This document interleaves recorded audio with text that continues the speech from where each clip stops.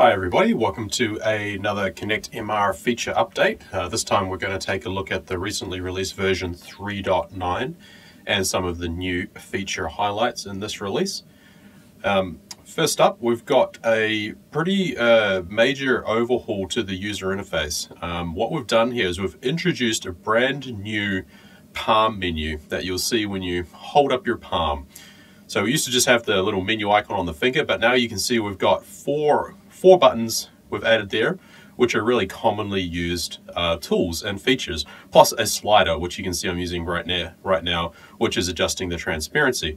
So really, this is just the concept is to bring your commonly utilized features like your model information picker, your to-dos, your measurement tools, the kind of task-based tools that you use all the time, and literally put them at your fingertips as almost like a tool belt. So we think that's going to be really helpful for especially new users getting to know the product and veterans alike, because it'll make it a lot quicker to access those. This also gave us the opportunity to kind of tidy up the radial menu. We've kept the overall layout pretty much the same, but it's just a little bit simpler. There's one less option there because we're able to move a number of those things back out into that tool belt. So hope everybody likes this. I think this is really nice. It makes it really easy to sort of do model to real comparisons with the slider, and it's just a real time saver. The next feature here is really useful. This is the ability to load any model with any marker.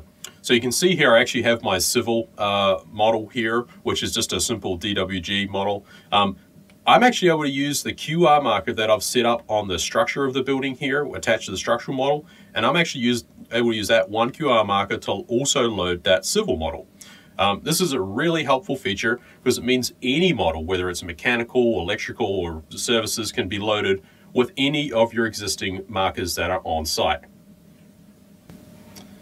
So the last feature I want to cover here is the support we now have for the Tekla drawing annotations that can be published into Trimble Connect.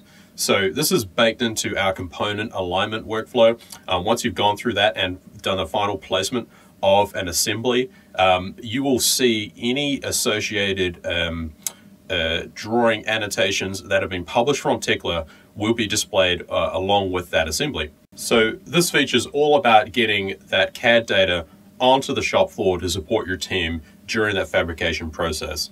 You can see there's a lot of really detailed information that comes out here, and to make that all visible in the context of the physical assembly you're working on is really, really interesting.